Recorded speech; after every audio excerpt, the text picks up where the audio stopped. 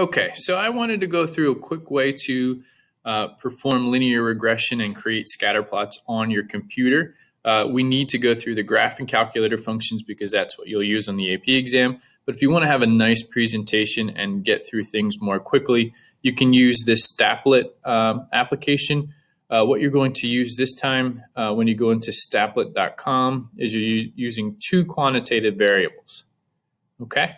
The nice thing about this is if you have your data in a spreadsheet like I have here, you can simply copy and paste the data into this format and be fine. So we've got housing addresses, prices, number of bedrooms, and the size of the house. So let's say I wanted to say that the size of the house in square foot is predicting the price. So what I could do is I could just copy this data, Control C, and then paste it into this menu. I don't have to worry about commas or anything, so you can just hit Control V and it all goes in there. So I'm going to say size and square.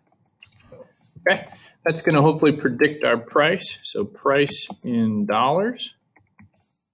Okay, and I can go back and I can copy this price data, Control C, and then paste that right into this menu, Control V. Okay. Once I have all that set up, again, make sure you think about your explanatory and response variable at a time. Explanatory is the X variable, what you think is going to impact the outcome or the response.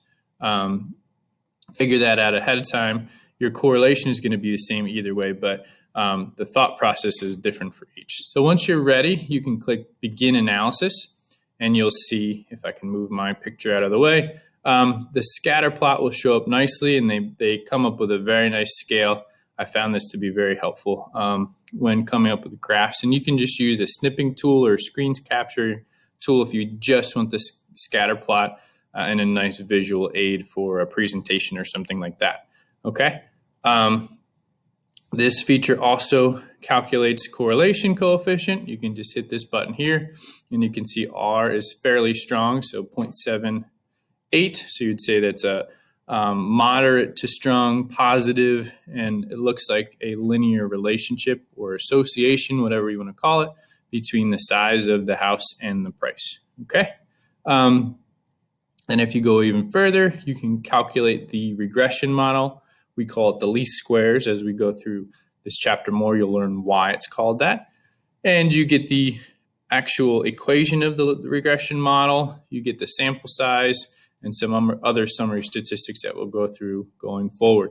It also shows you the line of best fit directly on the scatter plot. If you scroll over, you can see different values, which are helpful. It shows you something called a residual plot, which we'll be looking at as we go forward, and individual residuals as a dot plot. So a very helpful tool. Much easier to work with than your graphing calculator. Unfortunately, like I said, we have to use the graphing calculator on the AP exam as of now, but this tool is better for just going through day-to-day operations. So hopefully you find this useful, and we'll be using this on some of the assignments throughout the rest of the week. Okay, thanks so much for watching, and let me know if any of this is unclear.